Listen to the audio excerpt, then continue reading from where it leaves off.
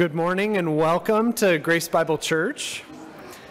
It's really a blessing to be able to welcome you this morning as we prepare to worship God together.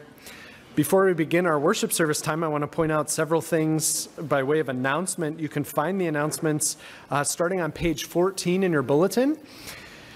First is, if you're visiting, we want to welcome you. We're glad that you're here. And if you didn't have a chance, make sure you pick up a bulletin. It has everything you need as we walk through the service. And then if you're a believer joining us from another church and you've been baptized, you can pick up Lord's Supper elements. We'll be having that later in the service as well. And those are the main things that you need to know. My name is Craig, and it's great to be able to welcome you. I'm one of the pastors here. When we look at the announcements, there are a few scheduling things happening. I think we've all been stretched scheduling-wise of when do we show up, when do we not. So everyone's doing a great job. Thank you. And next week, we're going to put it all to the test, though, because daylight savings time either starts or stops or whatever it is, I never know, but you fall back an hour. And so what I think that means is if you forget, and if you forget that there's no discipleship hour, you're going to be here a long time before anyone shows up, I think is what will happen. So anyhow, you could grab a broom, and I'm sure there are sidewalks to be swept off or something while you wait, and then we'll all show up and welcome you. So you'll notice next Sunday, daylight savings, and then also we won't be having discipleship hour because it will be week 3 of our co-laborers in Christ teaching, where we come back for that at 4:30 to 5:30 next Sunday. And so take note of that. It's all listed there for you on page 14. Also on page 15, just a few things to take note about that are coming up very quickly. Finding Jesus in the storm. So talking through how we can honor Jesus as we live with mental health challenges. You can see the description there. It's a beautiful group that's a blessing, and pray that you'll be encouraged. If you're interested, Ryan Wentzel can answer questions. They also need you to RSVP because lunch is included. So take note of that. That's coming up very soon. And then Lamb's Players Theater, Christmas play, December 2nd. The details are there as well. It's always a great opportunity of fellowship and just enjoying the arts together as God's people. So those are things I just wanted to direct your attention to, as well as the rest of what's there. Well, now we can turn to the beginning of our bulletin, where we have our call to worship. And our call to worship this morning is from Psalm 29. And one of the things that you'll notice as we read this together responsively, which we'll do in just a few minutes, is it begins with the splendid glory of God, just talking about who he is, how beautiful and wondrous his glory is. Then it moves into his power over all creation, and then it moves into that power that's expressed in his word is also for his people. And that's an amazing thing, that this all-powerful God who created everything that we see is also for us, strengthening us. And you'll notice there in verse 11, blessing his people with peace. And that's God's word to us this morning. I'm not sure how you've come in today. Many of us find ourselves in need of strength. Many of us find ourselves in need of peace. Many of us find ourselves in need of orienting our lives around something far bigger than just the here and now, namely the God who created us and, more importantly, even loves us in his Son, the Lord Jesus. And our songs will walk us through this psalm response as well. We'll sing together, "O Worship the King," which helps us consider the wonder of God's creation and his ineffable, hard to even put words to, love that he has for us.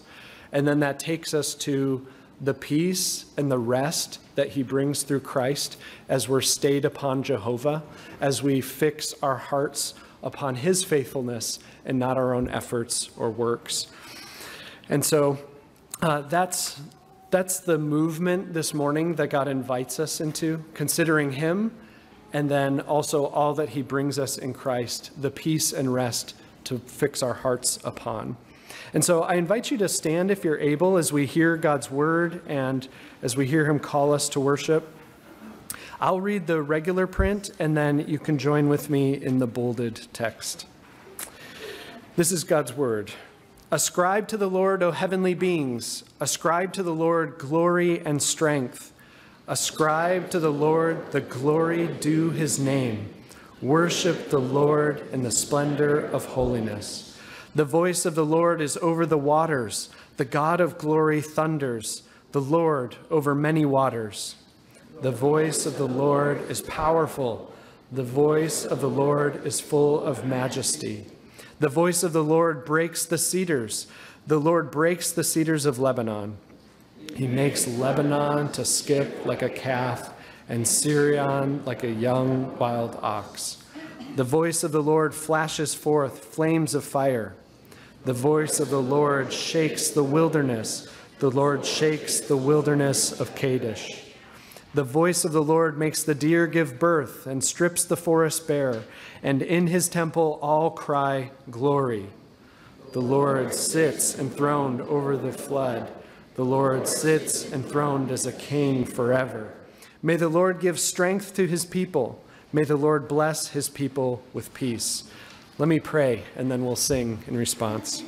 Our Father in heaven, help us to hear your voice today, your powerful voice that brings us from death to life and forms us more and more into the image of your Son. We pray that you'd help us to worship you in the splendor of your holiness.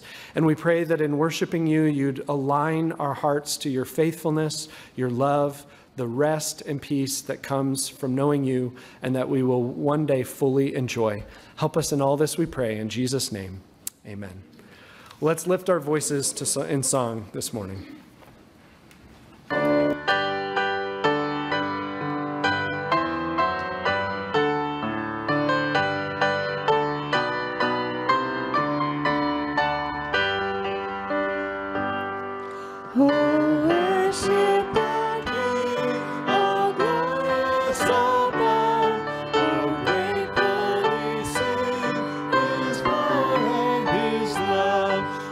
Shield and defender, the ancient of days, pavilion in splendor and girded with praise.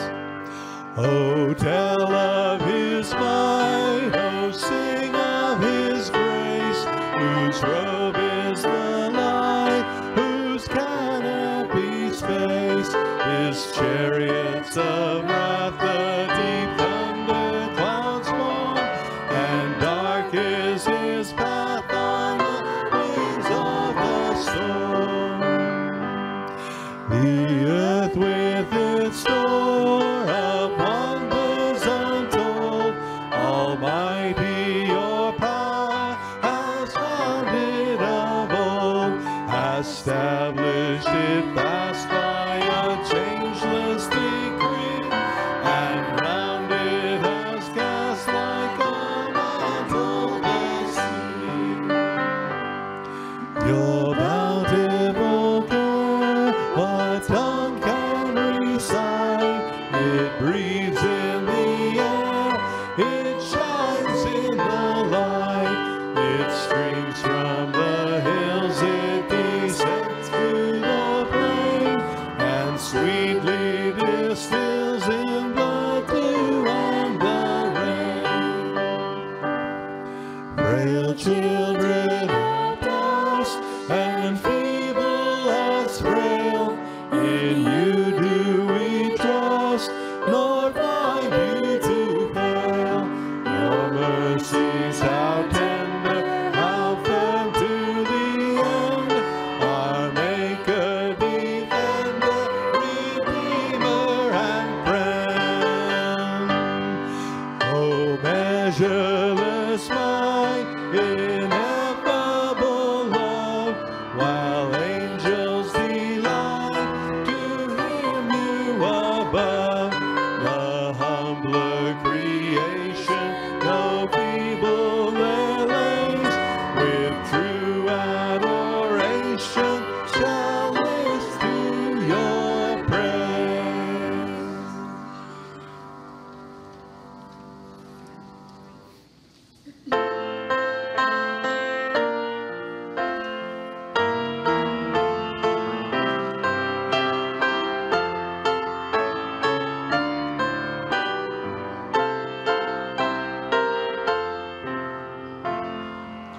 Like a river glorious is God's perfect peace, over all victorious in its bright increase.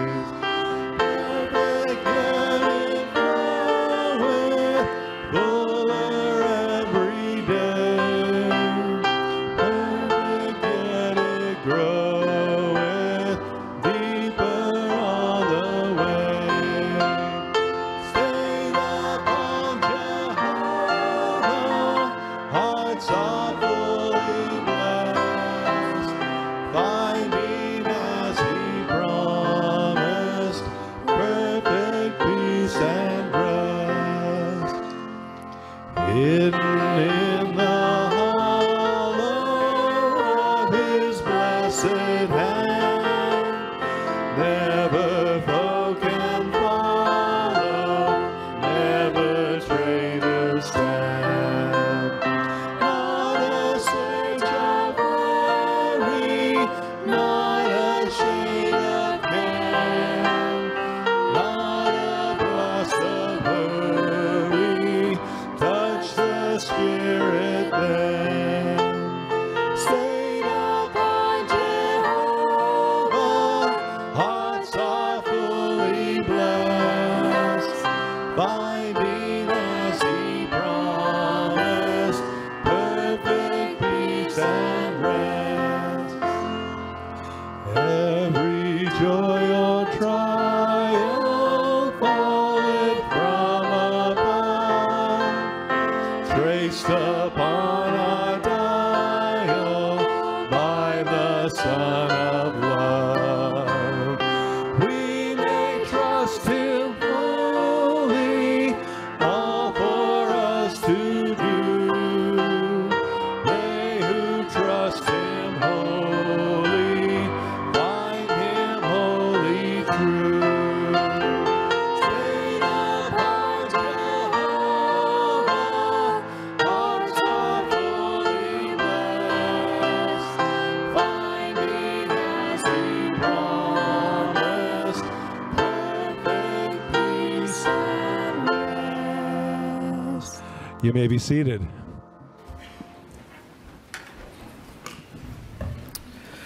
Good morning.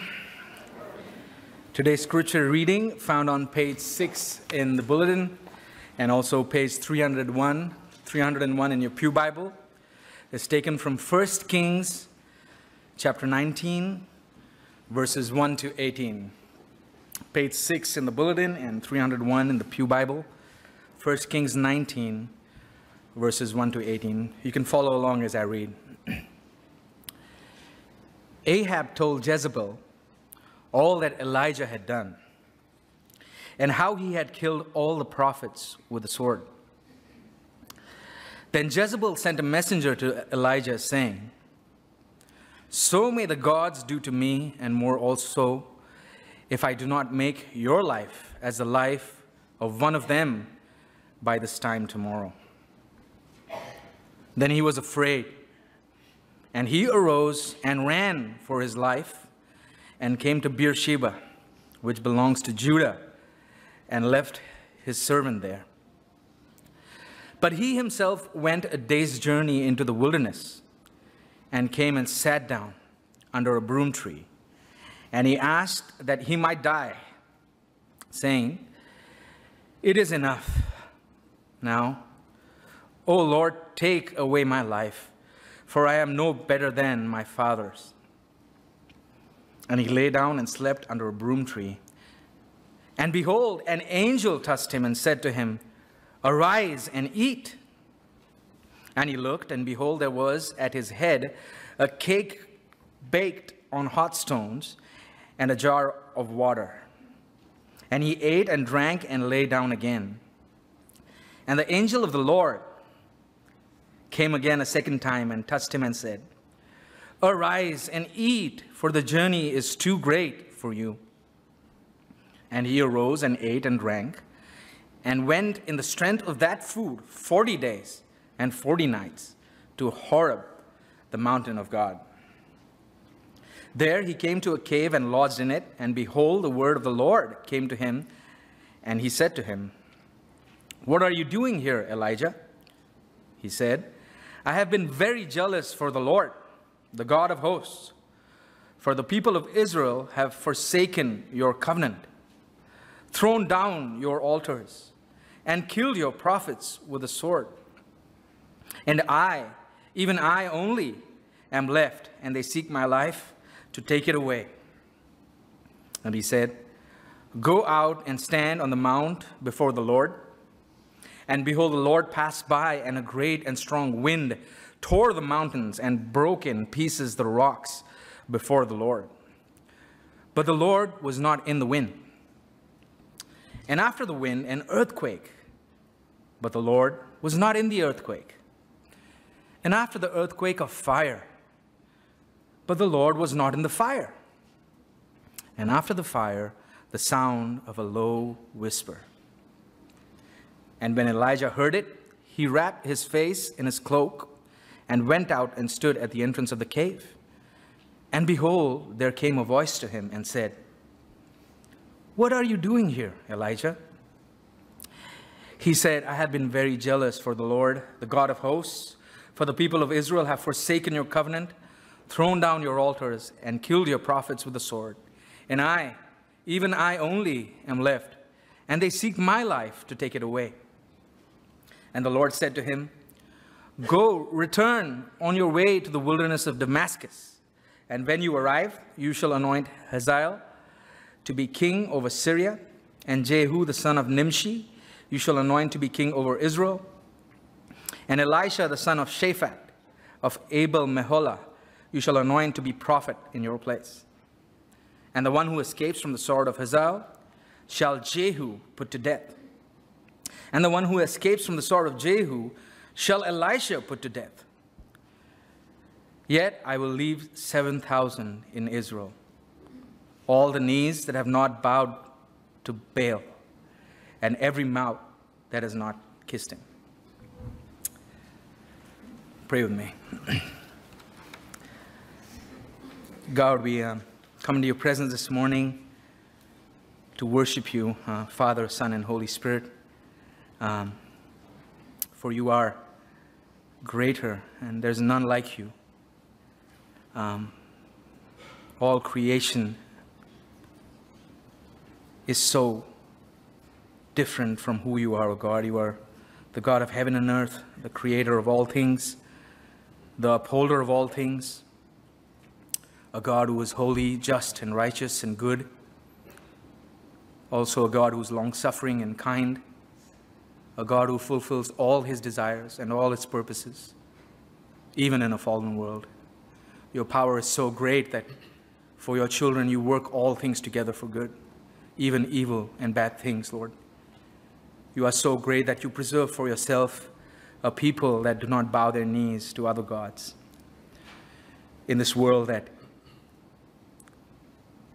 has exchanged your glory and made for itself various gods of their own imagination, yet you have, before the foundation of the world, chosen us in your Son to reveal yourself to us. You have called us out from a fallen race to be your children, to bear your name, to be indwelt by your Spirit, all because of the death and the resurrection of your Son, because of his perfect law-keeping on our behalf, and because of his death on our behalf and his resurrection. You have covered our sins, you have forgiven us, much more you have declared us righteous in him. Lord, you don't count our sins against us this morning. Lord, when we look at ourselves and even just the week gone by, we must confess that we have failed and we have broken your law. We have fallen short of your holy standards, whether it's in things that we said, in deeds that we've done, in the thoughts and intentions of our heart. Lord, we face this tension and the struggle as our flesh pulls us towards worldly things and towards sin. But how great is the power of the salvation that you have wrought in your Son, Lord, that you have brought sinners to yourself and washed us clean, spotlessly clean by his blood. And we thank you for that this morning. We thank you, O God, that you rule, in Christ you rule the earth and the kingdoms of this earth. And there's no one that can dethrone our Lord Jesus Christ. He is exalted. He's seated at the right hand of the Father. And Lord Jesus, you are great in your power. You yourself have said all authority in heaven and on earth has been given to you. And you have commissioned us to go to all nations. And we remember your church as it spreads through the globe in places where it's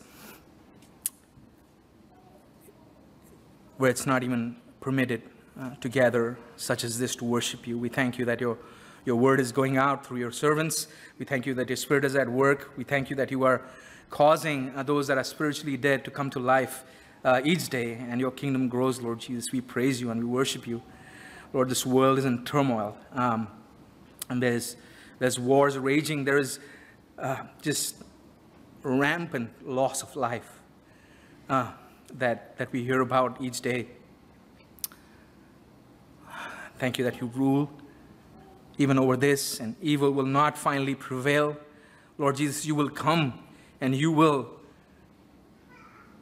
be just, and you will judge this world in all righteousness, and none will escape your hand, and everyone must give account before you. We thank you that is coming, that all things will be taken into account, that in the end righteousness and holiness and justice will prevail, and we wait eagerly with all creation for the restoration of this earth. We wait for the new heavens and the new earth, when you will make all things new, when there will be no unrighteousness, when there will be no evil, when there will be no sin, Lord, and we will, as your children, live with you forever and ever.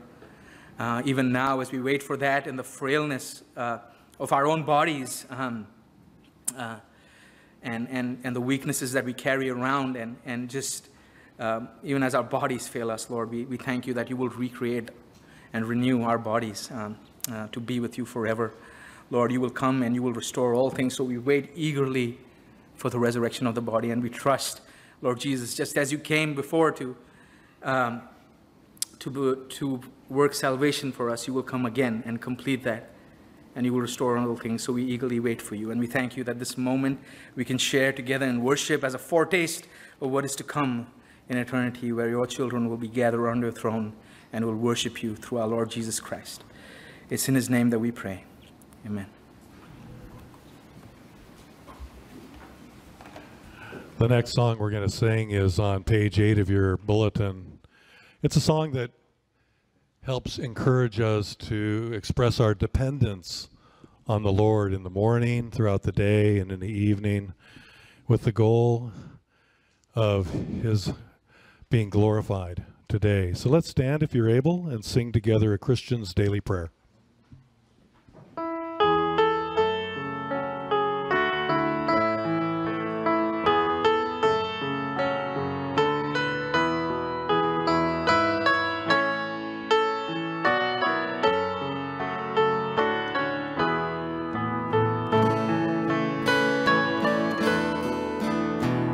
As morning dawns and day awakes, to you I bring my need. O gracious God, my source of strength, in you I live and breathe. Each hour is yours by wisdom planned, each deed empowered by sovereign hands.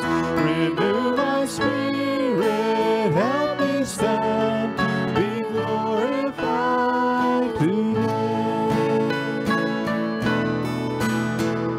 As day unfolds, I seek your will in all of life's demands. And though the tempter drives me still, I cling to your commands. Let every effort of my life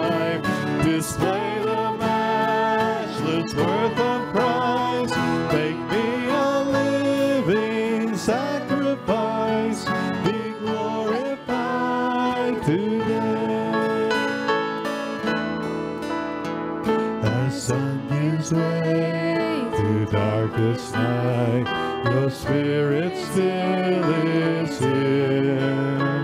And though my strength fades like the light, new mercies will appear. I rest in you, abide with me, until your trials and suffering give way to final victory. Be glorified today. I rest in you, abide with me, until our trials and suffering give way to final victory.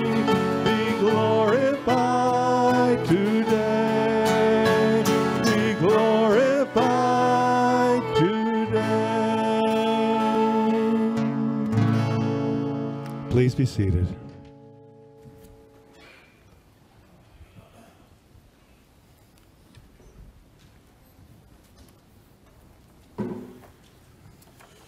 Well, turn in your Bibles to the book of Romans, chapter 11. We're continuing our study through this marvelous book this week. We're finally making it to chapter 11. You don't have to answer this out loud, but I'm wondering how many of you might have lists of films that you want to watch. I have a list that I just kind of keep in my head, and a few weeks ago, I finally got around to watching a film that's been on my list for many years, I think at least a decade. It takes me a long time to get to any of the films on my list. It's an older film by a director I really like, and I was just riveted by this film. My friend had told me I would enjoy it. He was right. Throughout the movie, you kind of think you know what's going on, but you're never quite sure. But then towards the end of the film, about the last 20 minutes or so, there's this major plot twist. And it kind of just left me speechless. And I realized that I hadn't really understood what was going on in the film. The plot twist kind of connected some dots, but then also made me realize, whoa, this is so different than I expected. And I need to go back and rewatch it. I haven't done that yet. But when I do to go back and watch this film, knowing about the plot twist, my whole perspective on the plot line will be different. And as we turn the corner into Romans chapter 11 today, it's kind of like we're coming up to a giant plot twist. And Paul's been hinting at this ever since chapter 9, but he starts to get into it in full now. Since chapter 9, Paul's been describing Israel's rejection of the gospel. That the long-promised Messiah has come, and yet Israel has not embraced him. And Paul ends chapter 10, which we looked at last week. He ends with this very vivid image of God, as if God has been standing with hands and arms outstretched to Israel, pleading with Israel to receive their Messiah, pleading with Israel to believe the gospel. And Paul, quoting from the Old Testament, says that Israel is a disobedient and contrary people. They refuse to embrace the good news of Jesus Christ. They've rejected it. And that raises a big question. If Israel has rejected God's gospel, does that mean that God in turn has rejected his people, Israel? And that's kind of the pressing question that Paul's really been getting at all throughout chapters 9 and 10, but really starts to take it head on here in chapter 11. Has God rejected his people? Has he given up on them? Has he set aside his promises? Has he even failed to keep his promises? And if God has rejected his people, Israel, what does that mean for us as Christians? I mean, does that mean that God could or would reject us as his people? You know, what confidence can we really have that we are secure in Christ if God would reject his own people, Israel. And so you can see what's at stake here. These chapters aren't just about history. It's not just, theological trivia. This is about the character of God. It's about his integrity. It's about his faithfulness to his people, his faithfulness to his promises. And that's the question. Is God faithful to his people, or does he just toss them aside at some point? He gets fed up with their disobedience, their contrariness, their reluctance to believe. Does he just set them aside? Is that what God does, or can we trust him? Can we count on him? And Paul's answer here in chapter 11, which we're starting to look at today, is that God is always faithful to his people. God is always faithful to his people. And I want to read the passage for you. We're looking at Romans 11, verses 1 to 10. I invite you to follow along. That's page 946 in the Pew Bible if you want to follow along there. Hear what God's word says. Romans 11, beginning in verse 1. I ask then, has God rejected his people? By no means, for I myself am an Israelite, a descendant of Abraham, a member of the tribe of Benjamin. God has not rejected his people whom he foreknew. Do you not know what the scripture says of Elijah, how he appeals to God against Israel? Lord, they have killed your prophets. They have demolished your altars, and I alone am left, and they seek my life. But what is God's reply to him? I have kept for myself 7,000 men who have not bowed the knee to Baal. So too, at the present time, there is a remnant chosen by grace. But if it is by grace, it is no longer on the basis of works. Otherwise, grace would no longer be grace. What then? Israel failed to obtain what it was seeking. The elect obtained it, but the rest were hardened. As it is written, God gave them a spirit of stupor, eyes that would not see, and ears that would not hear, down to this very day. And David says, let their table become a snare and a trap, a stumbling block and a retribution for them. Let their eyes be darkened so that they cannot see, and bend their backs forever. Let's pray as we come to God's word. Our God and Father, we pray that you would give us eyes to see today. We ask that you would give us ears to hear what your word says about you, what your word says about your glory, your majesty, and your grace. Would you give us a clearer vision of who you are for us as our great covenant God, as our Lord? Would you strengthen and encourage us, we ask in Jesus' name. Amen. Well, the outline today is very simple. Two points. Paul shows us two things here about our God. And the first is that God does not and cannot reject his people. God does not and cannot reject his people. The second point is that God is both sovereign and good. He's sovereign, absolutely sovereign, but always good. And so first, let's look at what Paul says, that God does not and cannot reject his people. We see this in verses 1 to 6. So again, chapter 10 left us with that picture of God pleading with Israel to receive the gospel of Jesus Christ. And Israel, for its part, just stubbornly refuses to receive the promised Messiah. And Paul asks in verse 1, what are we to make of this? You know, he does this throughout Romans. He poses a rhetorical question and then proceeds to answer it. Has God rejected his people? And it seems like the logical conclusion, right? I mean, after everything Paul has said about Israel, all the opportunities they've had, God's word going out to them, the promises, the history, God's faithfulness to them, and yet they've not received his word. It seems logical to conclude that God's done with them. I mean, they're done with him, apparently. Why wouldn't he cast them aside? But you see in verse 1, Paul's answer, by no means, may it never be. I mean, he says that so many times in Romans. It's this idea of no, it's impossible for God to do that. God does not and cannot reject his people. He's always faithful. And Paul, he poses the question, he gives you his answer, and then next he gives you three proofs for why God has not rejected his people. And the first proof number one, is simply Paul himself. Verse 1, you could call this the personal proof. Has God rejected his people? By no means. And then Paul says, I myself am an Israelite.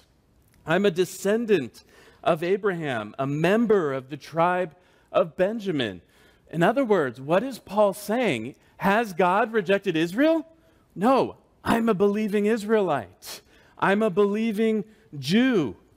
And you know Paul's story. I mean, Paul was an Israelite who was opposed to God's gospel, to the gospel of God's grace in Jesus Christ. I mean, he explains this for us numerous times in his letters. He was a violent persecutor of the church. No one in Paul's day, I should say when he was known as Saul, no one thought that Saul would ever become a follower of Jesus of Nazareth. And yet, on the Damascus Road, everything changed. I mean, God sought Paul. Christ pursued Paul, and God had mercy on him. And Paul becomes a devoted follower of Jesus Christ, the apostle to the Gentiles. So, proof number one that God has not rejected his people, Paul himself. Obviously, God has not given up on Israel. Proof number two, not just the personal proof, but now a theological proof, God's foreknowledge. God's foreknowledge. Verse 2, Paul again says, God has not rejected his people. And then notice what he says about them in verse 2. God has not rejected his people whom he foreknew. And, just a reminder, we talked about this a bit back in chapter 8. To be foreknown by God is to be foreloved by God. God's foreknowledge of his people is not simply God looking down the corridors of time and seeing who would choose him. This is God's sovereign, gracious, loving choosing of a people to belong to him. And Moses, reminds Israel back in Deuteronomy and other places about this when he tells them that you've been foreknown by God, chosen by God. He reminds the people, it's not because of anything you have done. It's not because you're more righteous than the other nations. It's not because of anything about you. Moses tells the people, God chose you because he loves you. And why does he love you? And Moses basically says, well, he loves you because he loves you. That's who God is. God sets his love on the people whom he chooses. And so this proof here, Paul is saying, consider who Israel is. They're the foreknown, foreloved people of God. And the point is, look, if God graciously set his love on this nation, he's not going to just set them aside. How could he reject the people whom he foreloved? That's not the kind of God he is. Human sinfulness and human disobedience don't cancel out God's sovereign love and election. One commentator said, God cannot unknow the people whom he foreknew and foreloved. And so the first proof is the personal proof. Paul himself is a believing Israelite. The second proof is the theological proof that Israel is the nation whom God has foreknown. The third proof is biblical precedent. And Paul unpacks this. The latter part of verse 2 down through verse 5, he recounts the story of Elijah, which Aaron read for us a little earlier. And so in that story of Elijah, wicked Queen Jezebel sends a messenger to Elijah, I'm going to have you put to death. You're toast. You're done. And Elijah flees to the wilderness. He's depressed. He's discouraged. And God, comforts him, encourages him, sends his angel to him. And Elijah, in that story, he feels like he's the only faithful Israelite left. Here he is, the one who has not bowed the knee to Baal, and he's living out in the wilderness without friends, without provision, all alone. Paul quotes him there in verse 3 as saying, I alone am left, and they seek my life. And then you have Paul quotes God's reply to him, I have kept for myself 7,000 men who have not bowed the knee to Baal. In other words, you're not alone, Elijah. You're not the only faithful one. I'm doing far more here than you realize. You can only see a little slice of the story, a little slice of the picture, but God tells Elijah, I haven't given up on Israel. I've preserved a faithful remnant. And Paul connects that Elijah story to his day. He says in verse 5 that that's exactly what God is doing in his day or the present time. And I think there Paul doesn't simply mean that in Paul's day God is preserving a remnant, but the present time, this whole new covenant era, God is preserving a remnant, Jewish Christians who have embraced the gospel of Jesus Christ. And we've already encountered this idea of remnant in chapter 9. This idea of an Israel within Israel. The majority of the Israelites at that time had rejected the gospel, but not all. Paul himself is proof. All the other apostles were Jewish. We read in the book of Acts that thousands of Jewish men and women were embracing the gospel, and yet by and large, Israel had rejected Christ, had rejected Messiah. And just like Israel's predicament in Elijah's day looked hopeless, but God preserved a remnant, Paul's saying, so it is now, so it is. It seems as though Israel has turned its back on its God, and yet God is preserving a faithful remnant. Now, I think Paul is aware that we can get the wrong idea here. We hear this Elijah story, 7,000 faithful men who have not bowed the knee to Baal. And it kind of sounds like, okay, well, the remnant are those who haven't worshiped the false god. In other words, human faithfulness explains the existence of a remnant. And Paul says, nope, not a chance. The remnant exists, verse 5, because of God's gracious choice. They are those who have been chosen by grace. And Paul will not let us forget this reality of the primacy of God's grace. His grace comes first.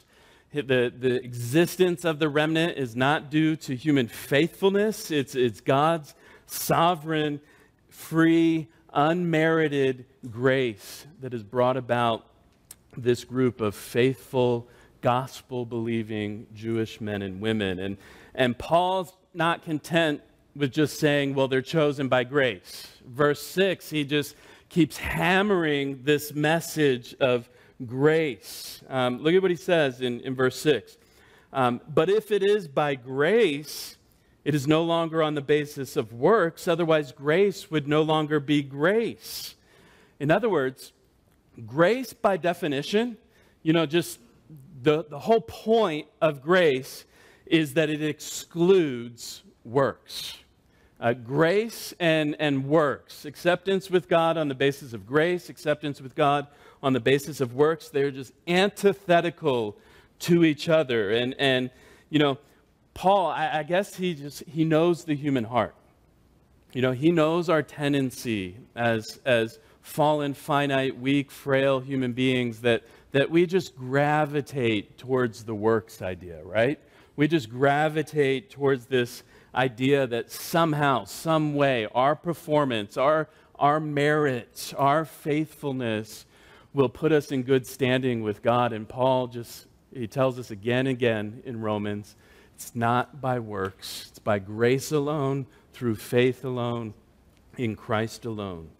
And it's very fitting that we're hearing Paul's statement today about grace and how it excludes works. This is Reformation Sunday. Some of you may be aware of that, the last Sunday in the month of October.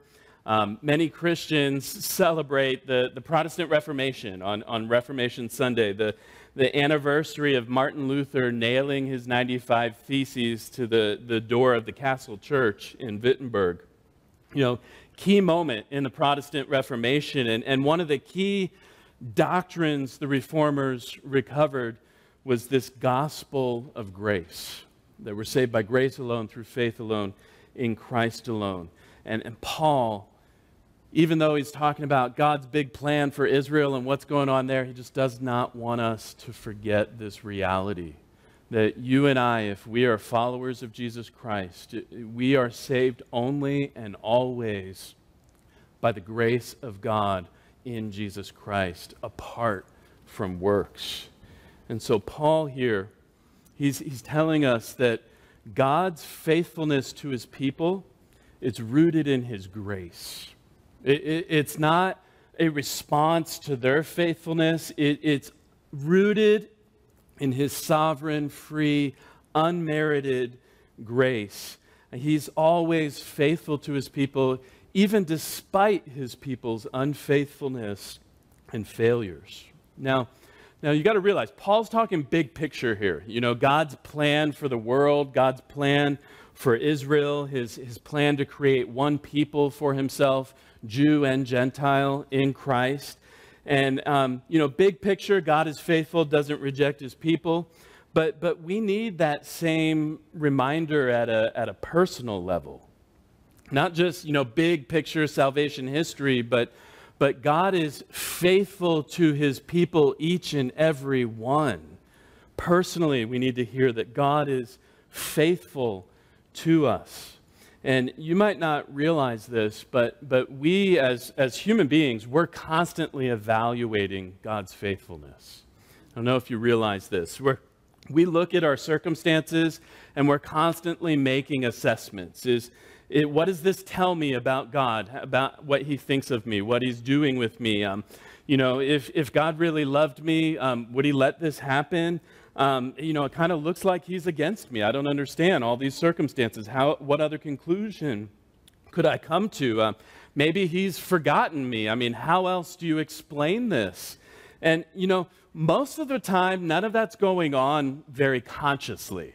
This constant evaluation, assessment, it's just kind of there in the background. It's like background noise, and there's this running inner dialogue that is filling our minds, almost all the time, and we're not even aware of it, and yet it's there. And what is the problem with measuring God's faithfulness by our circumstances? There's all kinds of problems, but one that I heard someone talk about recently that stood out to me is that we're assuming omniscience. And we're assuming that we are omniscient, that we see everything clearly, we know everything clearly, we can accurately project what's going to happen in the future, and we're acting as if we're God. We're acting as if we know everything and can predict how the future will play out. And typically, and I think this is true for many of us, I don't think I'm just the lone ranger here. For many of us, our conclusions, as we look out and kind of evaluate the scene, our conclusions are usually pretty negative, right? We're not usually thinking, wow, things are looking great and the future's bright. We're thinking, this is terrible and there's only disaster ahead. We predict the worst possible outcome. We focus on the negative. We play the what if game. What if this happens, and then what if this happens, and then if that happens, well, what if this happens? And it's just this, litany of negative thoughts. And we're assuming omniscience. We're assuming we know. We're assuming we can predict. We're assuming we can figure it all out. In the mental health world, there's a name for this. It's called automatic negative thoughts. In other words, ants. And many of us have an ant problem. There's a swarm of ants in our minds. And, we're encountering circumstances and we say to ourselves, we've got this background dialogue going on and we say, well, yeah, you're right. I mean, God must have rejected me. That's why this happened. Yeah, you're right. I mean, God doesn't care about me. I mean, why would he let this happen to me? These bad things that are going on. I mean, if he loved me, cared for me, protected me, there's no way any of this would be happening. Those are the ants. Those are the ants swarming your mind. And this is where, this whole talking to yourself is so important. Some people will talk about preaching to yourself. You've got to insert yourself consciously in the middle of that dialogue, rather than just letting it go on without paying much attention to it. You need to say to yourself, hold on, wait a second, is that really true? Is that really what is going on here? Do I really see things for the way they are? Does this really mean that God has given up on me? Or am I just focusing on all the negative things? Am I trying to predict the future? Am I just overgeneralizing here? This one thing happens and then I tell myself, well, this always happens and it always means this and God never comes through for me. Or am I just catastrophizing, just expecting the worst things to happen?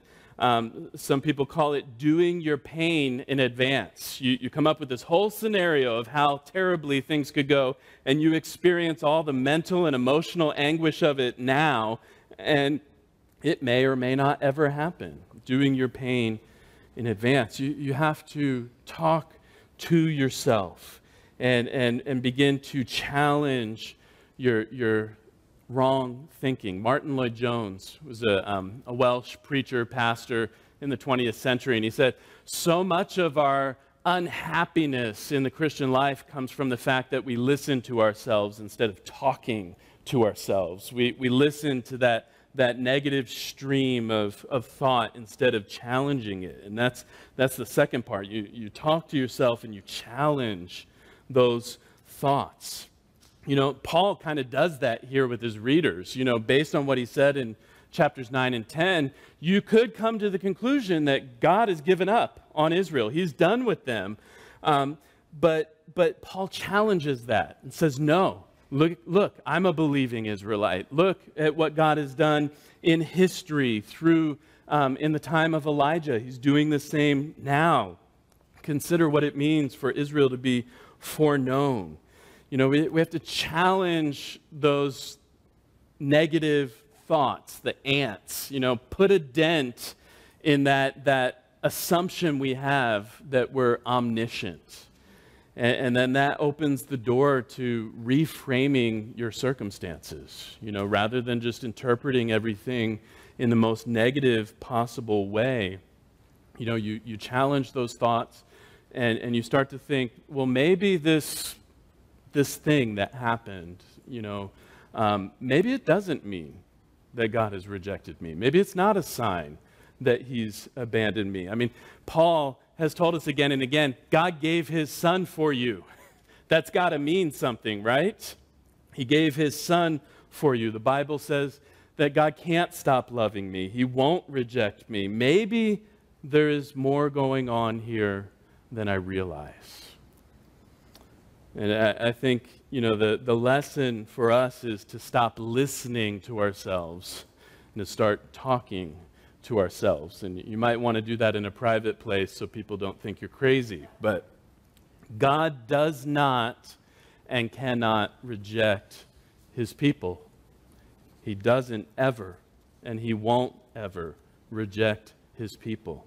That's the first thing we see here in Romans 11. The second, in verses 7 to 10, we see that God is both sovereign and good. He's sovereign and good. And Paul, in verse 7, he sums up Israel's predicament. And you see, he poses another rhetorical question, and then he answers it, and then he cites Scripture to confirm his answer. He says in verse 7, what then? What are we to make of all this? And he answers, Israel failed to obtain what it was seeking, that is, a righteous standing with God. Israel failed to obtain it. The elect obtained it, but the rest were hardened. And so Paul talks about three groups here. Israel as a nation, and he says they haven't obtained righteousness. They've been seeking it by works, and so they've failed to obtain it. The elect within Israel, the remnant that he's been talking about, they have obtained it. They've received grace. They've received it through faith in Jesus Christ. But what does that mean for the rest of Israel? And Paul says, the rest were hardened. The rest were hardened. And hardened in what sense? And Paul's talking here about a spiritual blindness and deafness, a spiritual insensitivity, an inability to respond positively to God's offer of salvation. And you notice there that the verb is passive. They were hardened, but clearly Paul is saying that God himself does the hardening. And Paul is, again, repeating what he said in chapter 9. We've talked about this a bit. I won't repeat everything we've said, but Paul showed us in chapter 9, God shows mercy to whom he wills, and God hardens whom he wills. And, clarification, though, that doesn't mean that God forces people against their will to reject the gospel.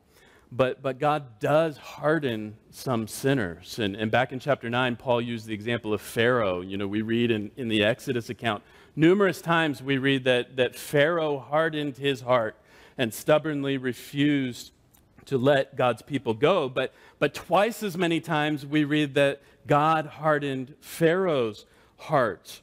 Earlier in Romans, back in chapter 1, Paul said that God hands some sinners over to their sin. And so Paul brings in this reality of God hardening. He says that the remnant received grace. They obtained righteousness through faith in Jesus Christ, but the rest of Israel were hardened. And he quotes the Old Testament to confirm this in verses 8, 9, and 10. You can see in some of your Bibles the way that it's printed, you can see that these are quotations. It's really interesting how Paul does this. He quotes from the three main divisions of the Hebrew Bible, the law, the prophets, and the writings. In verse 8, he combines Isaiah 29, the prophets, and Deuteronomy 29, the law. In verses 9 to 10, he quotes from the Psalms, the writings. And what is Paul's point in citing these verses? God gave them a spirit of stupor, eyes that would not see, ears that would not hear, down to this day. And then when he quotes from the Psalms, let their table become a snare and a trap, a stumbling block and a retribution for them. Let their eyes be darkened so that they cannot see and bend their backs forever.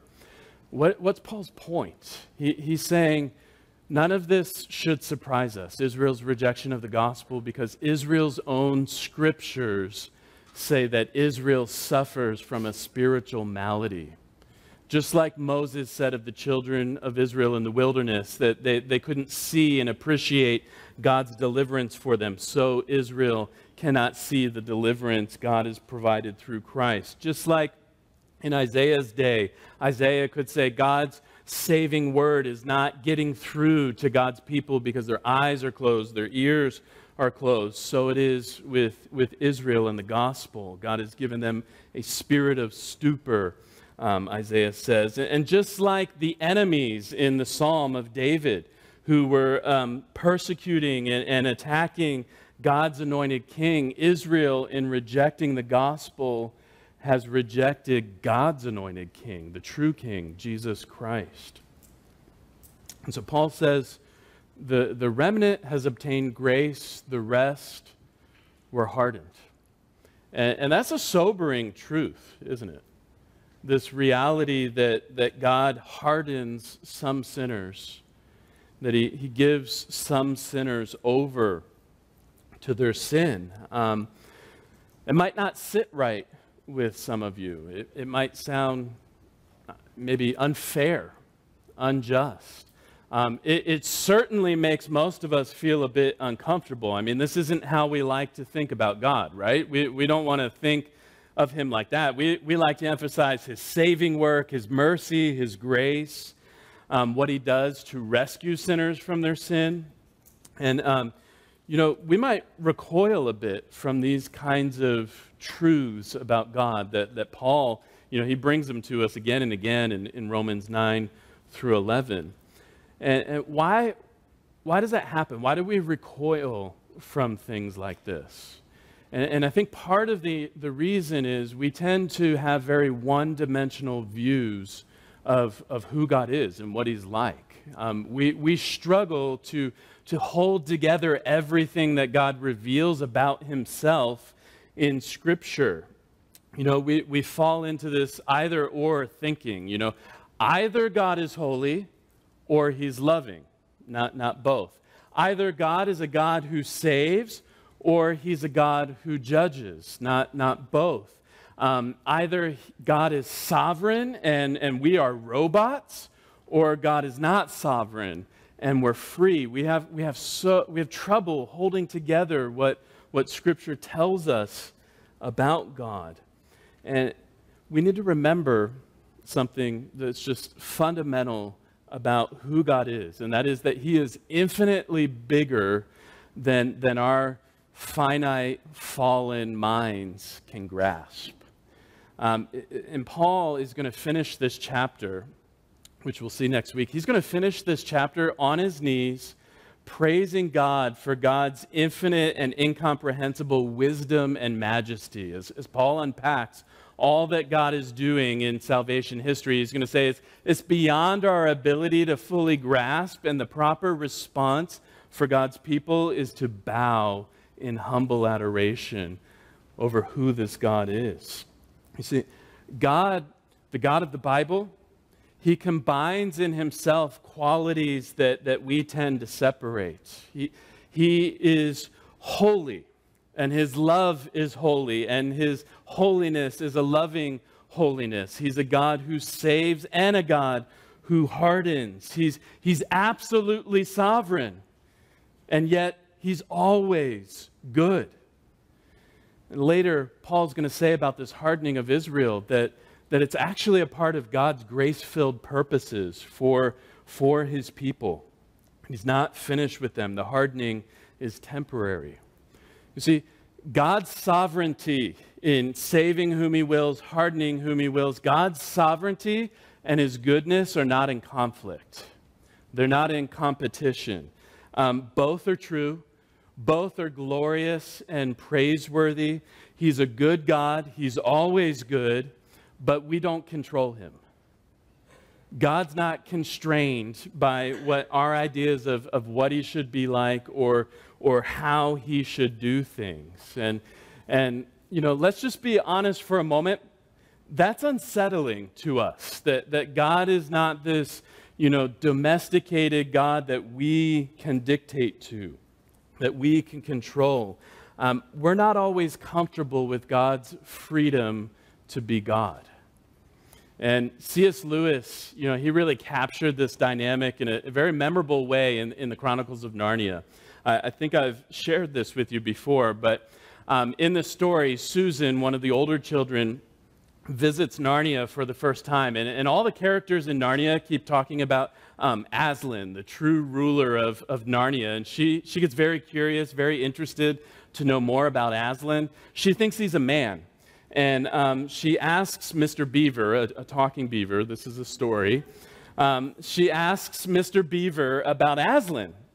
And Mr. Beaver tells her, no, he's not a man, he's a great lion. And Susan, in her very prim and proper British way, says, I shall feel rather nervous about meeting a lion. Is he safe? And Mr. Beaver, he just has this classic reply. He says, safe? Who said anything about safe? Of course he isn't safe, but he's good. He's the king. And that's the key here when we encounter truths about God that unsettle us. It's remembering he's never safe. He's not controlled by us, but he's always good. And so what do you do when God's godness it unsettles you? What do you do? You know, one option, well, you could just dismiss it. You could say, I don't like this. My God is not like that. That's not how I like to think about him. And so you could just dismiss what the Bible says about him, ignore it, set it aside. But that is not treating God as God. That's remaking God into an image after our likeness and our imagination. That's one option. Probably not the option, you can tell that's not the option I think you should take. The other option is to embrace that unsettling truth, knowing that he's always good. Knowing that he's always good. And how do you do that? I'll never forget, I read something years ago that the theologian Michael Reeves said, and he said that there is no God in heaven who is different than Jesus. And the way you embrace those unsettling truths about God, knowing that he's good at the same time, is by looking to Jesus. You rest in the God whom we see in Jesus. Jesus shows us who God is, right? I mean, this is just fundamental to our faith. He shows us who God is because he is himself God. God the Son in human flesh. I mean, Jesus said to his disciples, if you've seen me, you've seen the Father. There is no other God in heaven who is different from me. I'm showing you who God really is.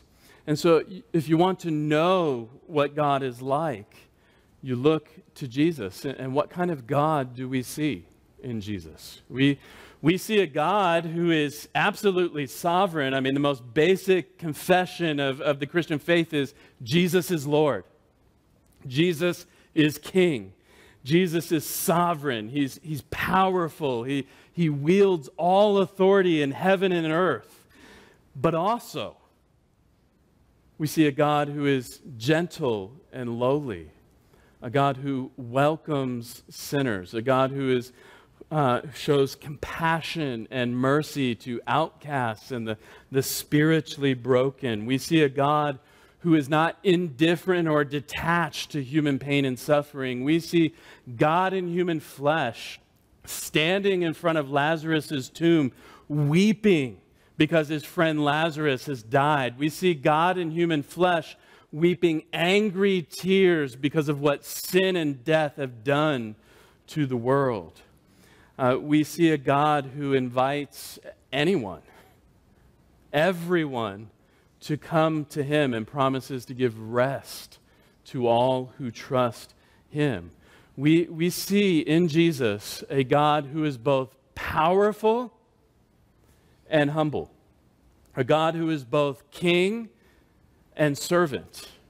And it all comes together at the cross, doesn't it? I mean, at the cross, these what seem to us separate streams of thought about God and different characteristics, they come together at the cross. We see God's holy hatred of sin, and yet we also see God's holy love for sinners.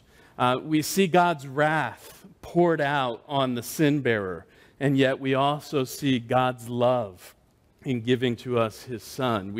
We see the sovereign King, Lord Jesus Christ, lay down his life. Ultimate power and authority, and at the same time, self-giving love. Jesus shows us who God is. He's sovereign, absolutely sovereign, unsettlingly sovereign, and yet always good.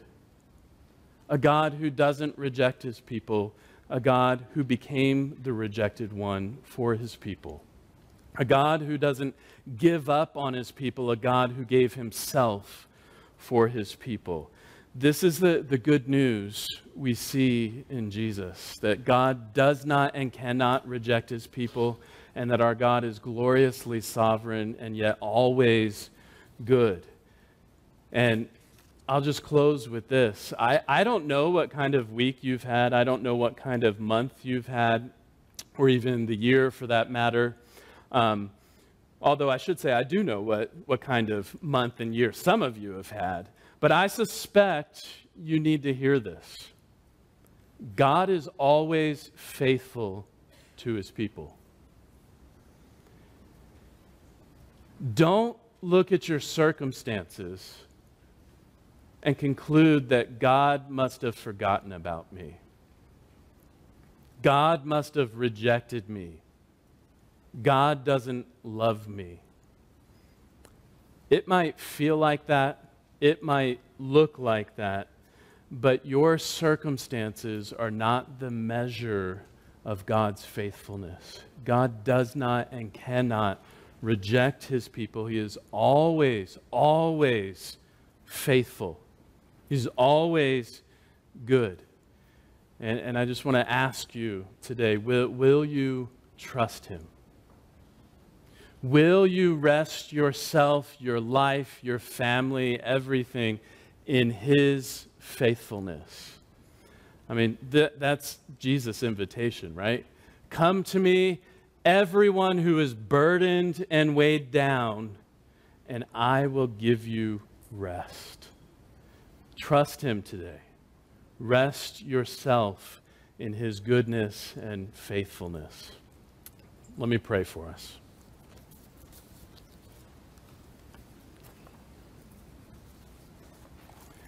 Our Father, you know how weak and frail we are, how weak and frail our faith often is. Would you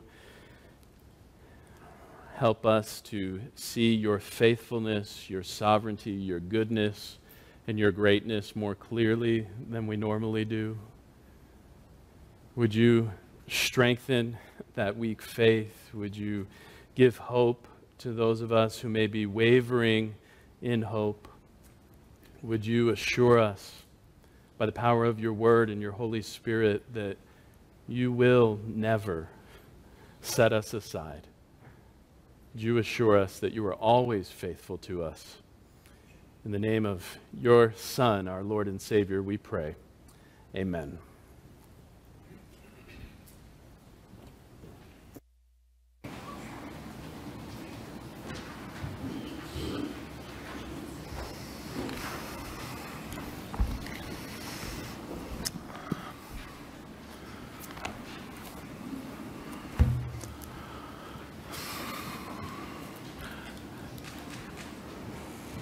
Thank you, Ryan. A lot to think about there. A lot to consider. And I'm trusting that all of you believe what was spoken this morning. As we come to the table of communion, it is a table that's indeed described by Paul as a cup of blessing and a cup of sharing in the body of Christ. And when we break the bread and drink the cup, it's a sharing in the body and blood of Christ. That word sharing is very important. It's a Greek word, koinonia, or communion. So as we come to the Lord's table to partake of the elements, the table is for those who believe all the things that Ryan's been talking about, that God is sovereign and that he is good and that he has not forsaken his people. And how do we see this? We see this at the cross. Jesus Christ was an Israelite. He was of the tribe, he was the son of David through his father Joseph. And he came as the true Israelite, the servant of the Lord, to fulfill the purpose of God, to live a life without sin, and then lay, at the end of 3 years of his public ministry, to lay his life down, to give his life as a sacrifice, to be delivered over to the Gentiles by his own countrymen, by the leaders of his own nation, so that he might be crucified on a cross, and that his shed blood God would recognize as the perfect sacrifice, just as all of the high priests throughout Israel's history, the line of the lineage of Aaron's tribe, would sprinkle the blood on the elements of the temple, the articles and the furniture of the temple, to purify and cleanse them, that those lambs and those bulls and those sacrifices represented the one perfect sacrifice that would come and that would be all fulfilled in Jesus Christ. So that now today, as they looked forward then, we look back now, that shed blood by the Lamb of God, Jesus Christ, through faith in him and what he did, that we are accepted before God, that our sin is punished in him on the cross, and that his righteousness is imputed to us by faith. And God reckons this to be true, so that when we come before God's throne and we want to find grace and help and mercy in time of need, he accepts us. That's what this cup and this bread, simple as it is, that's what it represents. And so this is for you if you believe this. You're all welcome here. We're visitors. We love it that you're here and you're hearing these things, but if you have not yet been baptized and not embraced this as yet, then please just let the elements pass. But we would love to speak with you, explain further about the grace of God that Ryan talked about and the wonders of God's love. And through faith in Jesus Christ, we would love to have you join us one day, someday soon perhaps, young or old. It doesn't matter who you are. So this is for those who are followers of the Lord Jesus Christ and have been baptized in his name. Now I think we're going to sing a song. Oh, the deep, deep love of Jesus. And are we seated? Yeah. Please remain seated.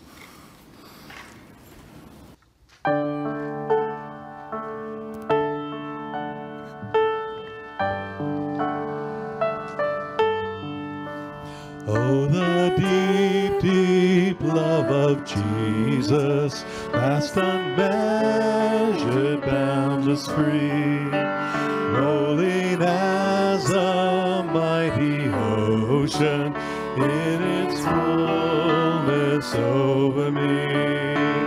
Underneath me, all around me, is the current of your love.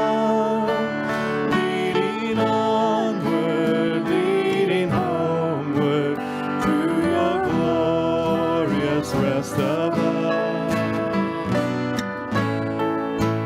Oh, the deep, deep love, all I need and trust is the deep, deep love of Jesus.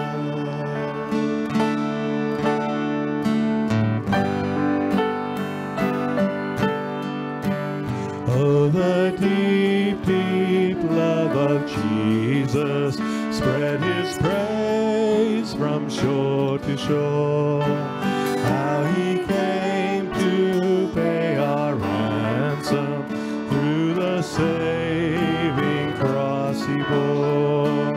How he watches o'er his loved ones, those he died to make his own. Interceding, pleading now before the throne. Oh, the deep, deep love, all I need and trust is the deep, deep love of Jesus.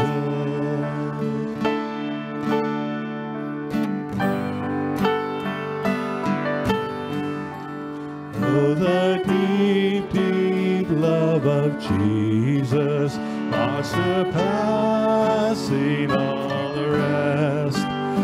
It's an ocean full of blessing in the midst of every test. Oh, the deep, deep love of Jesus, mighty Savior, precious friend. You will bring us home to glory. Yeah, your love will never end.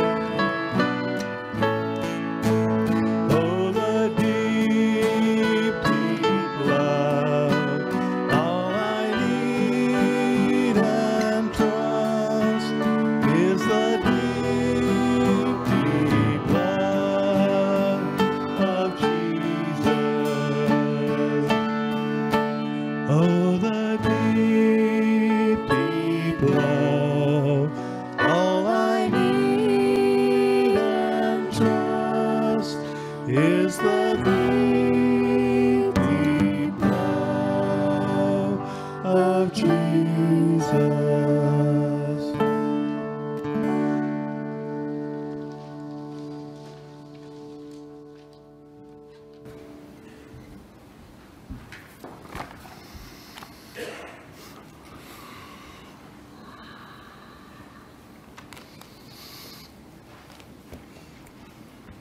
Before we partake together, let's bow in prayer. Gracious God, Heavenly Father, you are so good and so kind. You sent your only begotten Son so that whosoever might believe in him should not perish but have everlasting life. He went to that cross and laid his life down.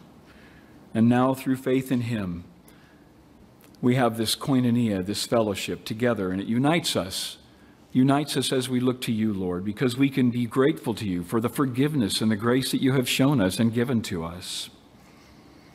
And coming to your table of communion, we know we have fellowship with you, first of all, and fellowship with one another. And so now as we come, we ask, Lord, that you would please bless our fellowship together today. Thank you for the word we've heard, and strengthen us as we go from here later. But now, Lord, we commit to you ourselves, and we ask your blessing now on the table as we partake. In Jesus' name, amen. Jesus, when he had taken some bread, he gave thanks, and he broke it, and he gave it to his disciples, and he said, "This is my body, which is given for you. Do this in remembrance of me."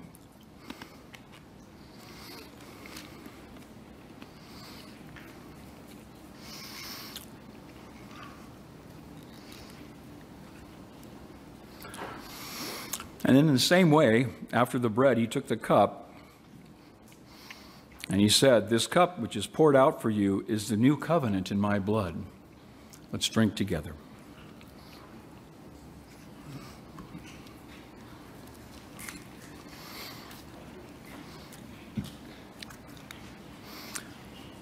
And Luke records for us on that night, that Last Supper that Jesus had with his disciples before he was crucified. He said to them, "I have earnestly desired to eat this Passover with you before I suffer. For I say to you, I shall never again eat it until it is fulfilled in the kingdom of God." The kingdom of God has come in Christ, but we yet wait for its full revelation and full fulfillment, and then we will drink it together with Jesus Christ at the great wedding feast that he tells us about, that John writes about in the book of Revelation. So may he come quickly. And in the meantime, may we be faithful. May we walk with joy in the grace of Christ, because he has done such wonderful things for us. And if you don't know this yet, if you have not embraced this yet, we pray and wish that you would come. Speak to any one of us. Any one of us. We'd love to talk with you. But now let's sing together again. We will feast in the house of Zion. If you can, please stand with us and join your voices together in song.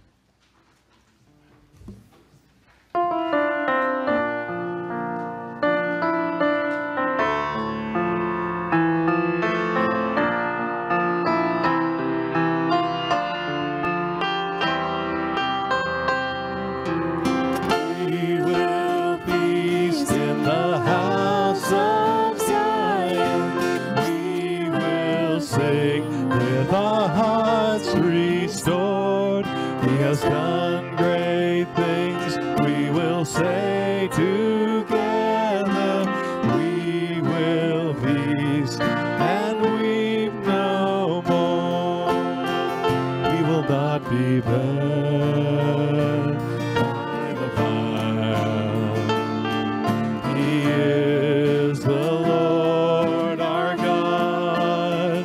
We are not consumed by the flood. Apple protected, gathered up. We will feast in the house of Zion. We will sing with our hearts restored.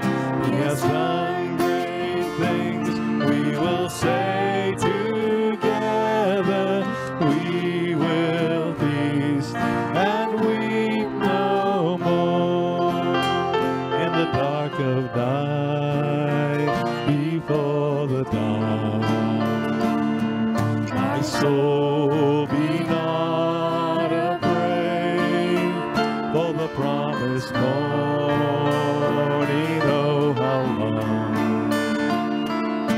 O God of Jacob, be our strength. We will feast in the house of Zion. We will sing with our hearts restored. He has done great things. We will say together, we will feast and weep no more.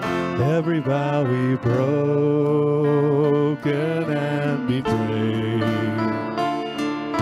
You are the faithful one, and from the garden to the grave, bind us together, bring shalom. We will feast in the house of Zion.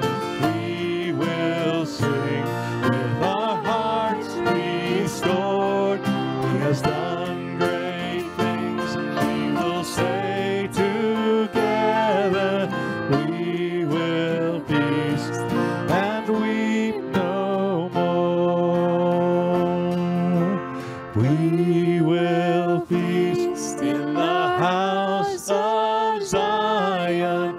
We will sing with our hearts restored. He has done great things. We will say together, we will feast and weep no more.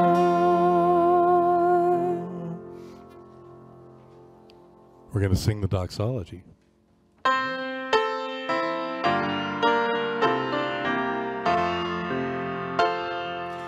Praise God from whom all blessings flow.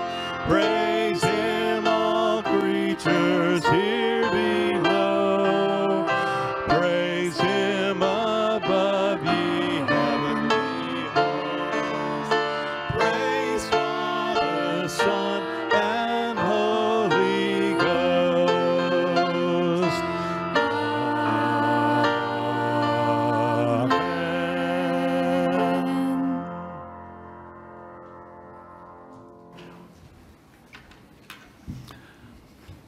Go with the joy of Christ. I hope you feel what I'm feeling. Hear God's benediction and blessing. Now may the God of peace himself sanctify you completely, and may your whole spirit and soul and body be kept blameless at the coming of our Lord Jesus Christ. He who calls you is faithful. He will surely do it. Amen.